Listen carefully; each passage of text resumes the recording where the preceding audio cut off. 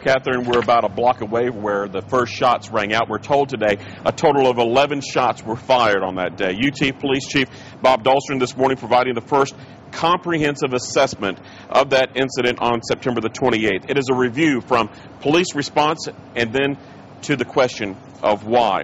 Now, the video of 19-year-old Colton Tooley entering the university library provides one of the most troubling and compelling scenes from that day. A security camera capturing him dressed in black, armed with a rifle and waving to a security guard, as well as those at the front desk of the library. Other cameras recorded Tooley dashing through the library, which is filled at the time with students and faculty members. The only shot, though, fired by Tooley while there came later on the 6th floor, and that was a self-inflicted gunshot wound that took his life. Dash camera video from patrol cars also released yesterday showing how officers moved in and closed off this campus for about 3 hours. Chief Dahlstrom has spent the past 2 weeks studying the videos and written reports to determine what, if any, changes are needed.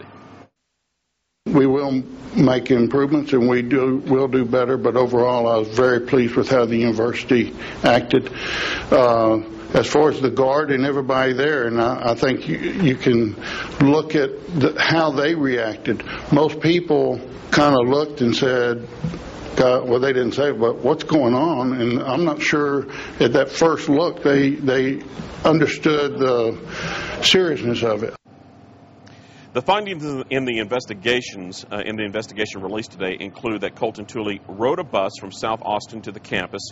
He broke down the AK-47 and carried it in his backpack while on the bus. The rifle had been legally purchased by his father and given to him as a gift.